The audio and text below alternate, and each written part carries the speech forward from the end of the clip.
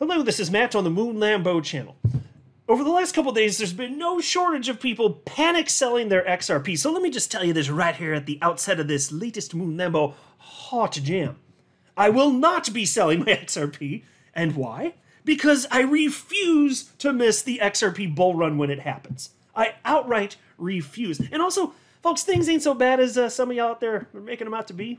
I get it. You get hit in the feels when your net worth goes down, when something that you're investing in decreases relative to the United States dollar, or pick the fiat currency of your particular pleasure, whatever it is. I understand all that, but XRP has been a top performer in crypto when you're talking about large cap coins and against traditional finance. I'm going to show you some actual real numbers. I'll say this, I understand that humans, when price is going down, they feel that it's bad. And they feel that this shouldn't be happening. Something is wrong. Well, then point to me what is wrong, because the only thing I see is humans continuing to act like silly-ass retail investor lemmings act, which is, by the way, them continuing to behave like that is part of my investment strategy. Let them panic sell, and then let me just be cool as a cucumber, bro. And just not do anything. After I buy stuff, you know what I do? I do precisely nothing. So I'm going to share with you some actual numbers here and add a little bit of perspective, but my gosh. I can't, the short-term outlook from some people. It's just, I might even have the tweet pulled up here. I don't know if I have it in this, if I pulled up for this video, but it just popped in my head, so I'll just mention it regardless because I want to make sure I mention this. But I was tweeting to somebody, and I just pointed something out. I was like, look, I've been holding XRP for almost 6 years. So excuse me if I don't have sympathy for people who have been holding XRP for all of 3 weeks who are panicking. Forgive me if because I've been through every freaking up and down along the way, and I control my emotions. But look, before going any further, I do want to be clear. I do not have a financial background of any kind. I am not offering financial advice, and you definitely should not buy or sell anything because of anything I say or write. I'm just an enthusiast who enjoys making YouTube videos about crypto-related topics, but just as a hobby and just for fun. Now look, I don't make price predictions. I don't know what's going to happen when it comes to the price action of XRP. And maybe, despite what I think is most probable, maybe XRP goes to zero. But I don't see how that makes sense. I still think that, and I believe this when I jumped into crypto in 2017, because the entire asset class in a general sense moves in tandem, and perhaps you're seeing to some degree a bit less of that as time passes. But still, broadly speaking, the asset class very clearly moves in tandem. And so I still believe that my initial investment thesis is the one that makes the most sense, which is quite simply that utility matters and will win the day. So seeing XRP increase in utility, seeing it be the only large cap cryptocurrency in the United States that is legal clarity, and just the developer activity increasing, I don't care what happens in the short term. And so I want to build on some of the stuff that I said yesterday. By the way, at the time I'm recording this, XRP is at 63 cents. When I published my last video talking about price about 24 hours ago, it was somewhere as low as in the neighborhood of 61 cents, somewhere thereabouts. So you can see even here from when I'm recording, 24-hour low of 61.5 cents. Now, we are up a bit since that bottom, up over 3%. Bitcoin, here's the 24-hour Bitcoin chart here. I'll just flip back and forth between the two. They look pretty samey, don't they? Look pretty similar directionally. Bitcoin's not up as much, but yesterday XRP was down more than Bitcoin was. So it's not that the percentages are always going to be the same, but directionally, it's so frequent that you see this. I pointed this out yesterday, flipping back and forth between charts. Who cares? And that's why I say, who cares about the short-term price action? And yes, people aren't feeling so hot. This is not about XRP. Do you remember when crypto markets were in greed? Do you remember that? In recent months, or tons of days were we in greed? For a lot of this year. Maybe most of this year. I'd have to go back and check, but look at this. We're now down to 49 out of 100, which is neutral. This is not an XRP fear and greed index. This is a crypto fear and greed index. This is not about XRP. XRP is moving in tandem with broader crypto markets. And so a little bit after recording that video I just cited a moment ago, I tweeted out the following, which is in line with the message that I was conveying at that time, and I want to build on that. But here's what I tweeted out. Technically, it was this morning. It was in the AM, so some hours after I published that video, but I wrote, I think some people need to chill. XRP continues to move in tandem with the entire crypto market. I've lived through every up and down regarding price every day since I bought XRP on November 17th, 2017. I simply don't see a problem. Maybe if Bitcoin had been trending up instead of down for the past month, XRP would have a higher price. Bitcoin leads the market, par for the course. And that's it. And I firmly believe that to be the case. I get it. People have trouble with this stuff. I happen to not. So this is not me telling you to buy or sell. And honestly, even if you're one of the people who sold all or even a portion of your XRP, I don't look down on anybody that does that, just to be clear. I don't care. It's none of my business what you're doing. And if that's what makes sense for you, for any number of reasons, I don't even care what the reason is, good on you for doing what you believe is best for you. I'm not going to presume that I know better than you what is right for you. I don't. I don't know your specific life circumstances. That's why I don't offer financial advice. I'm just speaking in a general sense, what I think makes sense for myself, while noting that even if a person in their own individual circumstances selling makes sense, I'm still noting that it is my belief that the typical lemming retail speculator out there makes all sorts of silly-ass decisions, important financial decisions based on their emotions. And so take a look at some actual data. It's on your screen right now. I'm going to read it to you. So this is at 5:03 a.m. in the morning Central Standard Time. I was looking at my X feed, formerly known as Twitter, and I'm just thinking to myself, although there's all sorts of people out there, many of you listening, I'm sure, very level-headed about this, many of you not reacting emotionally in some sort of negative way. Although even if you are, all that I'm saying is just make sure you have a level head when you make important financial decisions. That's it. So even if you you feel some scare emotions, and then you think about it level-headedly, and you're like, the right thing for me to do is sell some or all of my XRP. Okay, I have no qualms with that. I'm just saying, don't make the important decision based on what other people are doing. If something's going down, short-term price action, just the follow the leader stuff because you're afraid. That's the stuff where I just think it's like a terrible idea. And so I tweeted out the following, seeing that there still were a lot of people freaking out about the price of XRP and really pissed off that we're not at a new all-time high after the positive ruling from Judge Torres. And so I tweeted out the following: can we keep some perspective, please? Year-to-date increases are as follows. And this is in order of descending profits for the year-to-date. So it's all year-to-date. Starting with that, I just picked 6. An XRP happens to be at the top. And it's not like I'm cherry picking here.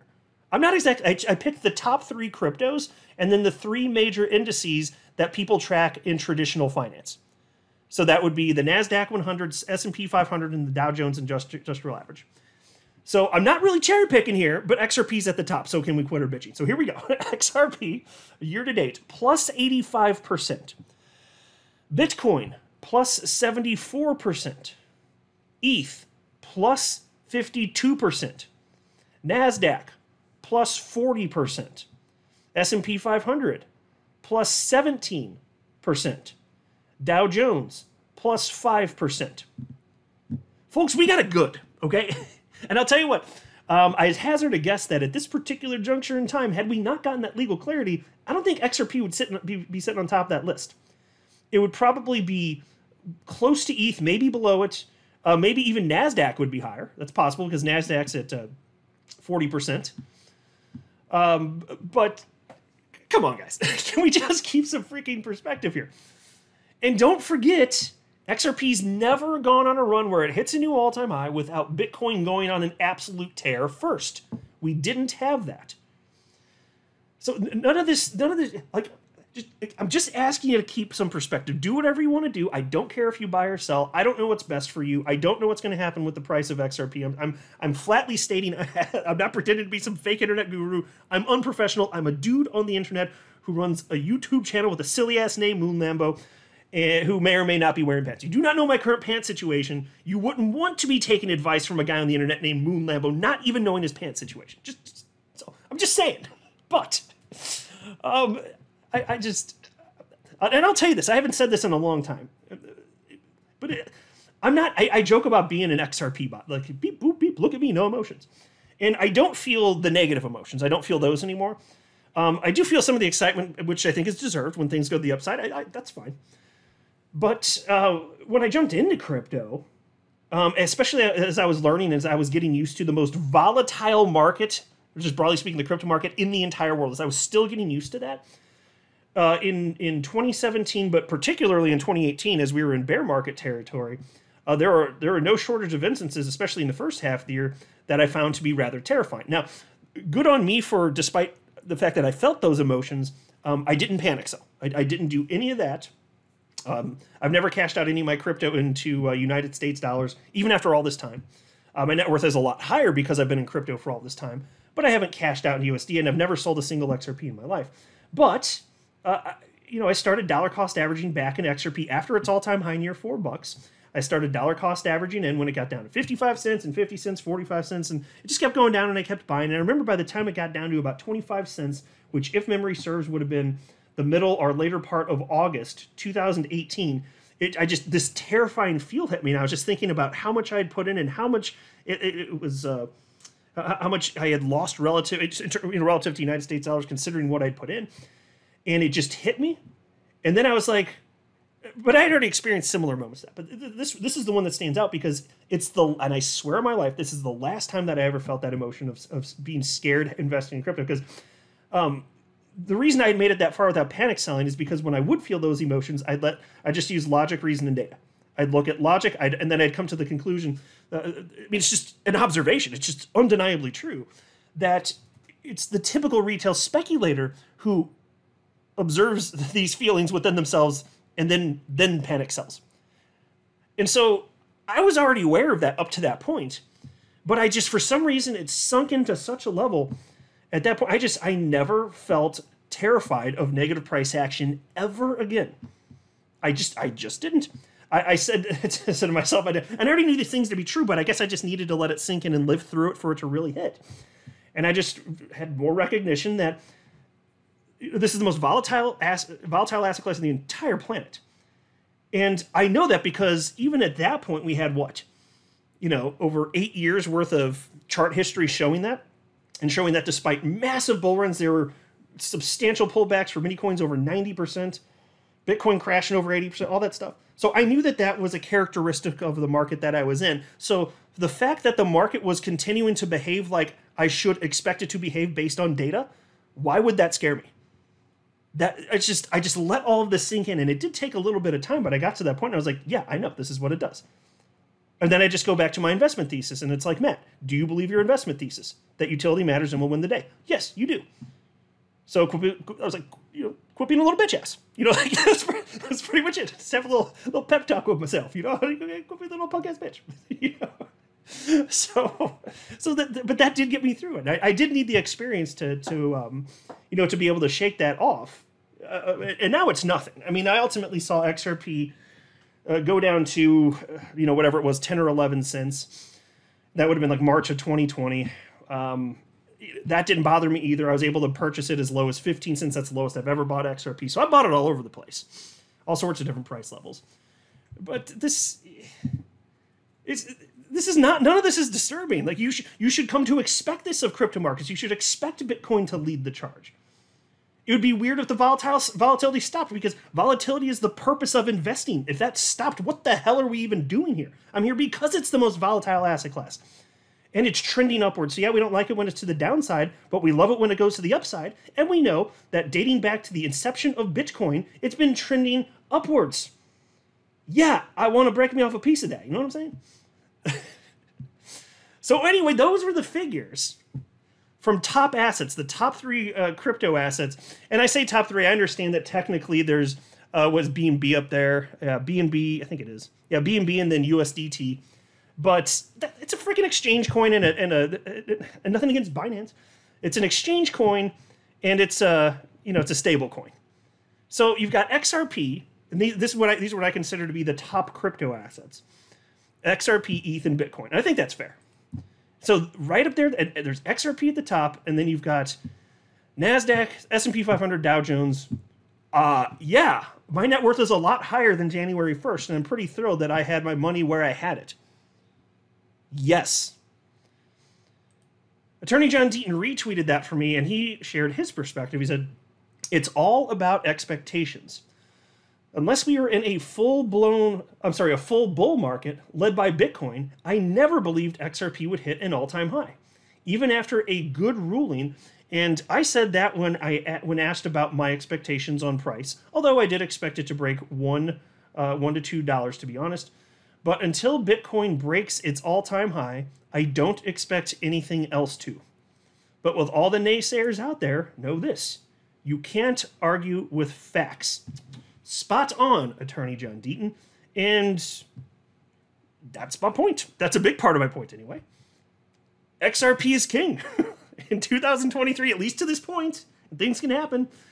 But XRP is king. And if Bitcoin takes off and has a greater year-to-date percentage increase than XRP, good. Because I want Bitcoin to do the Bitcoin thing where it just goes, and then everything else ultimately follows. I would love that. I would absolutely love that. And then there was this from my fellow XRP YouTuber, Alex Cobb. He wrote, who is actually selling XRP right now? After all this legal clarity from a 3-year battle, first altcoin to get regulatory clarity in the US and people still selling, and then he's got a little cry emoji and laughy emoji. Right. So, in my opinion, I think it's the type what drives this. It is the fear. I'm just not participating. It's the people with the short-term mindsets. But I want my Lambo now. I want my Lambo now. It's not happening now. I want Lambo now and move. Shut up, little baby. You are an adult child. Not Alex Cobb. I'm just saying people, obviously not Alex Cobb. But people, if that's how their brains are working, my God. Stop it. So I responded to him and I just wrote, it's certainly not me. To each their own, of course. But if I sold my XRP here, I'd have trouble sleeping at night. And by the way, I very fervently mean that. I would absolutely, if it were illegal for me to ever hold XRP ever again and I couldn't do it, I would have trouble sleeping at night. I feel much better sleeping at night having a XRP, the very, very, very volatile asset with lots of uncertainty. Yes, I sleep better with that. Attorney Bill Morgan retweeted that for me and he said, and I love this perspective coming from an attorney. This is spot on. He said, so significant was the Torah's decision that the whole market moved up that day, including Bitcoin, yet the effect of the decision was that XRP alone has legal clarity. If people want to sell their non-security XRP in those circumstances and take profits, that is their choice. Not my choice. Not my choice either, Attorney Morgan. Point well taken. And then there's this from an XRP community member, Yasin Mubarak. And he tweeted this out this afternoon. And I appreciate this. It shows wisdom. It shows perspective. And I love the honesty of this because you always know if you share something like what's on your screen right now, which I'm going to read in a sec, you always know that there are some out there who, since it's the internet, are going to be little troll punks. You know what I'm saying? Not always fun, but so I don't know if there are many of that. I don't know if you had to put up with much of it or any of that. There's always that risk, though. I just appreciate the honesty here because he's sharing just perspective and something that he believes to be true, something he learned. And so check this out because he's been in crypto apparently a pretty darn long time and got ETH at a price level where it might as well have been free. You might as well round down to zero. So check this out. He wrote, the experience of buying ETH around $5 and then selling it all at $20 taught me the true meaning of conviction-based hodling. Back then, I didn't have conviction in ETH and wasn't sure how ETH would work out. So I deserve losing on the massive opportunity. Know what you hold, #XRP. Yeah, and anybody purchasing stuff on a whim, if they don't know why they're doing it or what the hell they just purchased, I can see why people might flip out when short-term price action occurs, but why are you doing that in the first place? I gotta ask. I'd love to pick some people's brains. I mean, if it's anything other than like, hey, I'm putting a tiny amount of money in because I'm jumping into crypto and I want to make sure that I get the experience of what it's like operating on an exchange because that's part of the learning experience. I did that. I could relate to stuff like that. But outside of that, is there anybody that's been here for like half a decade and then they just buy something they literally know nothing about, and then as soon as the price goes down, you're just panic selling? I mean, because look, I could even understand if you have a strategy where you're just like, I want broad exposure on large, mid, and small cap coins, maybe you have some sort of rationale. But if you're doing that and not researching, but then the next part, which is panic sell over short-term price action, what did you think would happen? Do you think that the most volatile crypto asset class is going to stop being volatile and stop moving to the downside just because you put your money in? What the hell kind of babyland stuff is this? Come on. So anyway, that's why I said at the outset of the video, no, I'm not selling my XRP because I refuse to miss out on the bull run. And if I'm wrong and XRP goes to zero, then I guess I'm riding the bitch to zero. So be it. I just don't think that's the most probable outcome, and I'm going to find out however long it takes because I'm not impatient, and I understand that this volatility doesn't do what I would like it to do on my timeline, if ever. I'm not a financial advisor. You should not buy or sell anything because of anything I say or write. That would be a very, very, very bad idea. Until next time, to the moon, Lambo.